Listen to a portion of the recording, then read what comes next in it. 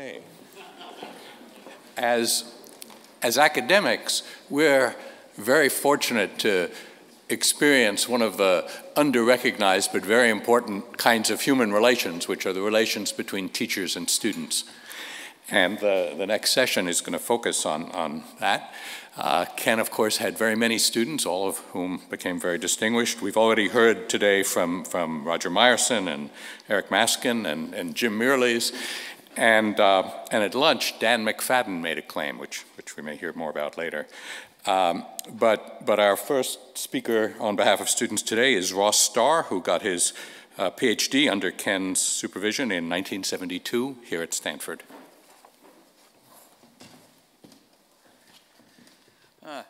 Good afternoon.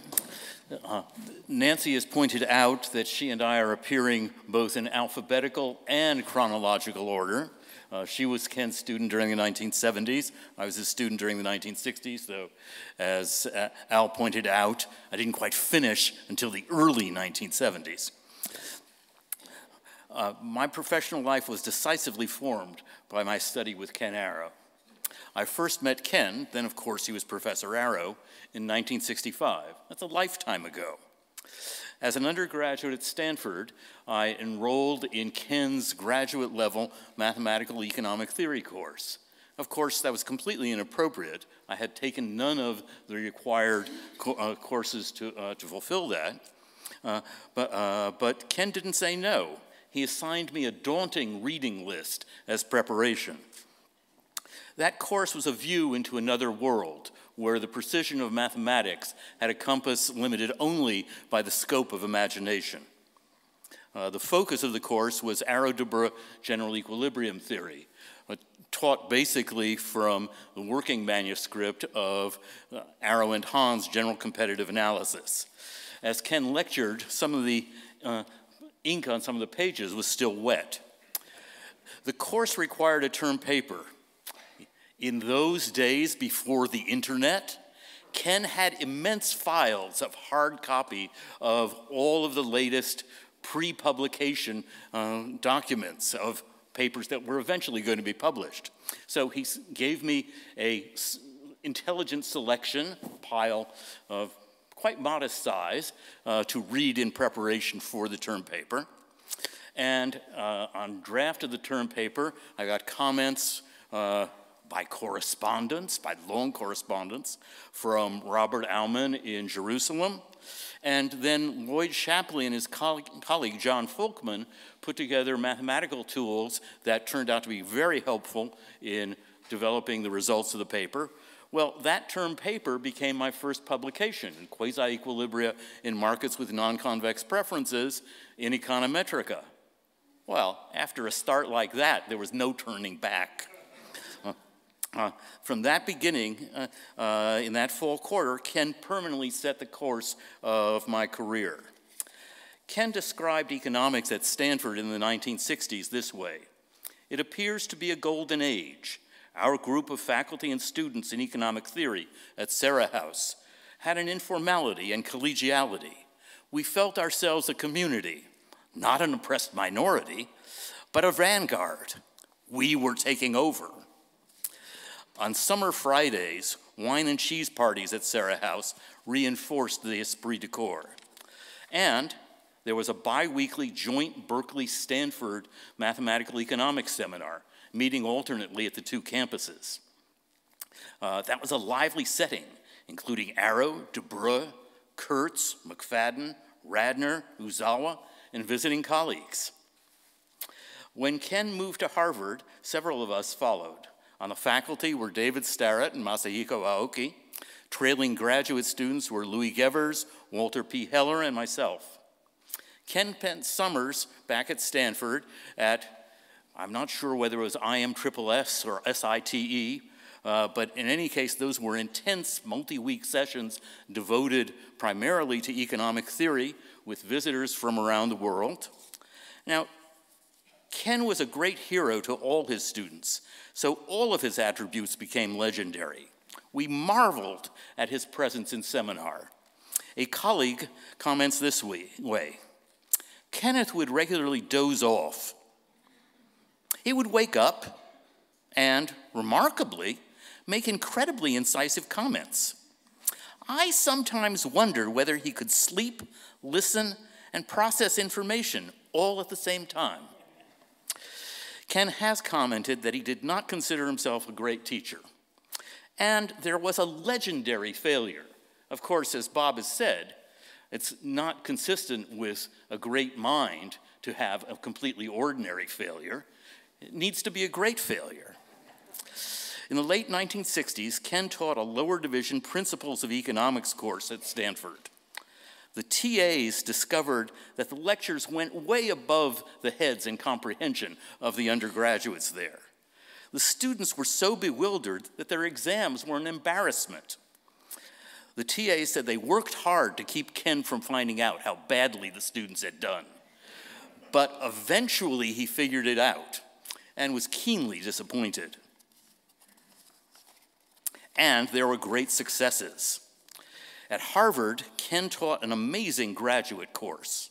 The focus was the theory of social choice. The room was packed with graduate students and colleagues. The professors were the three greatest researchers in the field: the philosopher John Rawls, who authored A Theory of Justice; Amartya Sen, who may still be in the room; and Ken Arrow. It was amazing. And in the 1980s, Ken taught a popular Stanford graduate course on the history of economic thought, offering the keenest of insights. The room was crowded with eager students and auditors. And, has been noted, Ken's success as a teacher includes 4 Nobel Prize winners. So he's doing okay. Despite his brilliance and achievements, as has been noted, Ken was totally unpretentious. Our colleague, Richard Zeckhauser. Richard, are you in the room? Right there. Our colleague, Richard Zeckhauser, remarks, one of the most remarkable features of Kenneth, with colleagues, students, and others, was that he did not recognize that he just knew more and saw more clearly than the rest of us. That he possessed not one sliver of excess pride or arrogance was one of his most endearing qualities.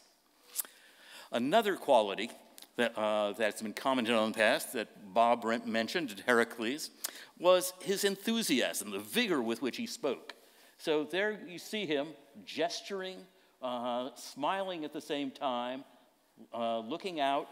That's Ken. That enthusiasm was infectious. He gave it to all of his students. We all became enthusiastic as a consequence. Now, little known fact, Ken was so unassuming that most of us do not realize that he was a very highly regarded, successful football coach. The Little Big Game is played annually by economics graduate student teams from Berkeley and Stanford. At the inaugural game, the teams had honorary coaches. The obvious choice, Gerard Debreu and Kenneth Arrow. And just like the Stanford Axe, the Little Big Game has a trophy that moves to the winners. The game trophy, known as the Arrow Debreu core, is a brass Edgeworth box with kind of a chewed up apple core at the center. And there have been wonderful celebrations. On the 65th birthday in August 1986, an immense birthday conference and party took place at Stanford. It reunited colleagues and students from around the world. There were 2 days of conference papers and testimonial remarks and a 3-volume festschrift. Well, one birthday party isn't enough. Everyone has one birthday a year. On the 70th birthday, the celebration was at the doctoral alma mater, Columbia, with another festschrift. And on the 70th birthday, the Stanford Arrow Lecture Series was initiated, annually inviting leading researchers to speak at Stanford. Well, it wasn't a birthday for Ken, but the 40th anniversary of mathematical general equilibrium theory was celebrated at CORE in Belgium in 1993. And the leaders of the celebration were the 20th century founders of the field, Kenneth Arrow, Gerard Debreu, and Lionel Mackenzie. And there was a happy coincidence. Round birthdays are important. the 50th anniversary of social choice and individual values, and Ken's 80th birthday coincided in year 2001. The conclusion of that celebration sent the audience singing into the evening. There was a special ad hoc musical group known as the Economy Singers. They sang their advice to rising young economists. Brush up your arrow. Start quoting him now. So here we are again. It's a little more than 15 years after that celebration, and the advice is the same. Brush up your arrow. Start quoting him now.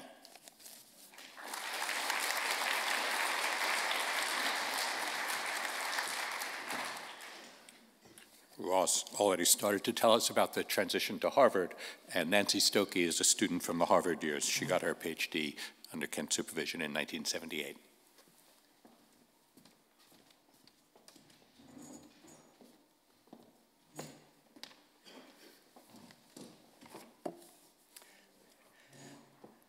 Okay, so this morning we've heard, and we'll hear more this afternoon about, Ken's tremendous accomplishments as, one of the giants of the profession.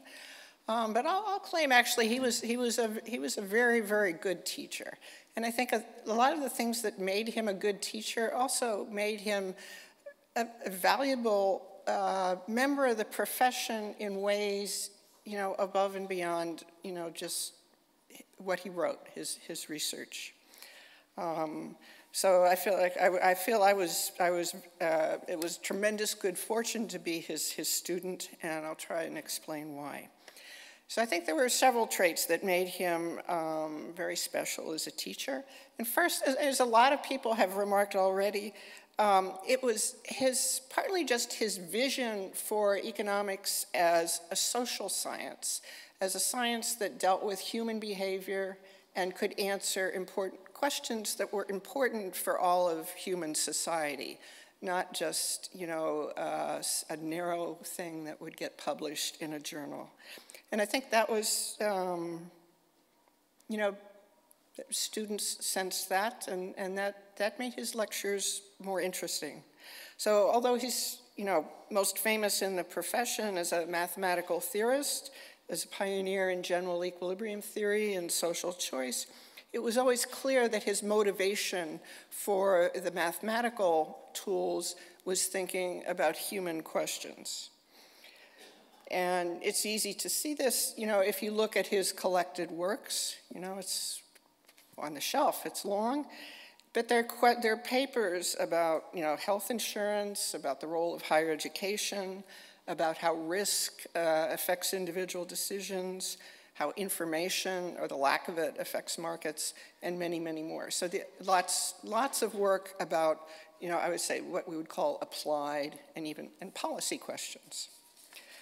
So the tremendous, breadth of interest came across in his classes, and I would say for students, this was marvelous.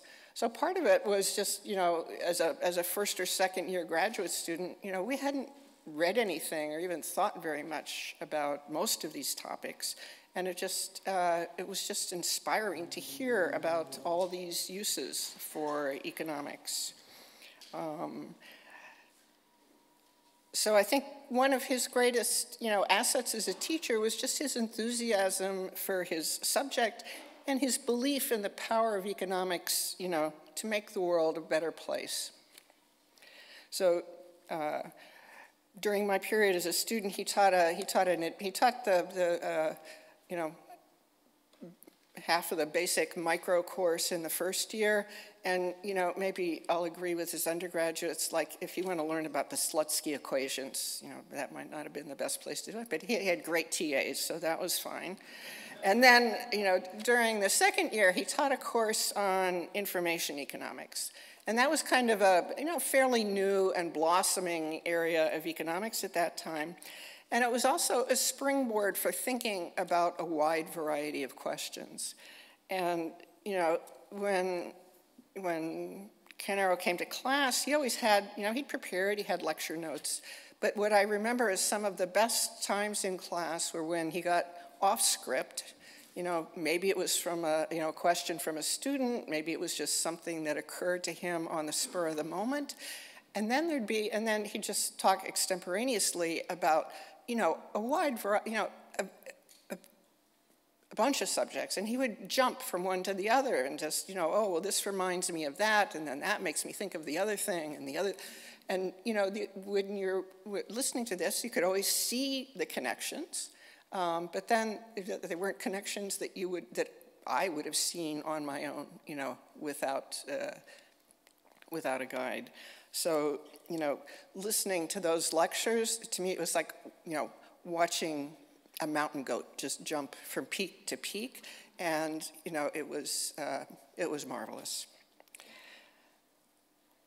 So a second trait that made Ken especially valuable was, as other people have said, just his generosity with his time. So for a student at Harvard, it was never hard to make an appointment to see him. There are other faculty members that was much harder to even get on a list. He rarely, if ever, canceled an appointment. And, once you were in his office and talking with him, I never felt that time was being rationed. It was like we could go on until, we'd kind of reached the end of our discussion about a subject. And in these conversations, I always had the feeling, with me as this was early in my graduate career, he treated everyone as equals. And that was, I think, just a marvelous thing. Just willing to listen to anyone's reasoning, follow it, disagree, point out flaws, but always with tremendous respect. And I would say, maybe for me as a young woman, especially at that time, there weren't so many women in economics, and I would say harassment and discrimination, a little bit, but that was not a problem. But there was, I think, at that time, and maybe even still, a problem as a woman, especially being ignored and not listened to, not taken seriously. And so it was, quite wonderful to be taken seriously. And, so it wasn't just me. He treated everyone that way.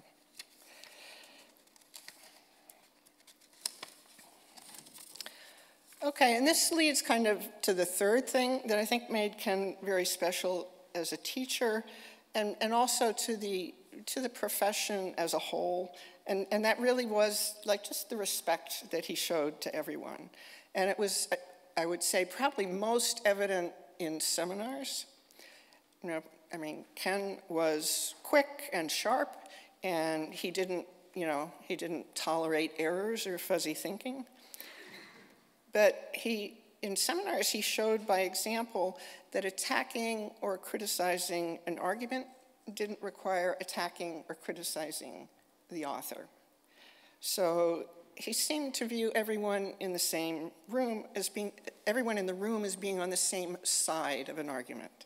And that side was trying to answer the question that had been posed.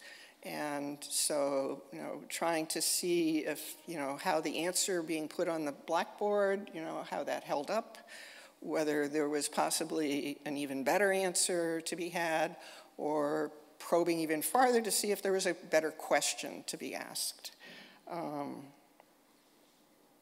But we were all in the seminar room to attack the question, not to attack each other. So I think this civility, in the seminar room and outside as well, I saw that especially I came out to Stanford for a couple of summers that I remembered as the IMSSS Institute meetings here at Stanford. And I think part of what made that research environment so stimulating and so productive was, and not just for me, but for the much more senior people who were kind of the center of that group, was the freedom to talk and argue and possibly even to make mistakes. So I think intellectual argument is often more fruitful when there's, the participants have enough respect and trust for each other that they can debate freely and not be worried that a flawed argument will brand the author of that argument as flawed. So, sitting in the coffee room in Sena Hall and just overhearing these discussions and conversations, that, all by itself was a great education. So the organizers of this conference found a wonderful quote from Ken, and I'll read it. So, knowledge is a free good. The biggest cost in its transmission is not in the production or the distribution of knowledge, but in its assimilation. So this is something that all teachers know. Well, I'm not sure that all teachers actually do know that, but it's exactly right. I think the great teacher is the one who inspires his students. So assimilation of knowledge is hard. So life as a PhD candidate or any other kind of student means a lot of hard work, many hours, with no guarantee of what's going to come out.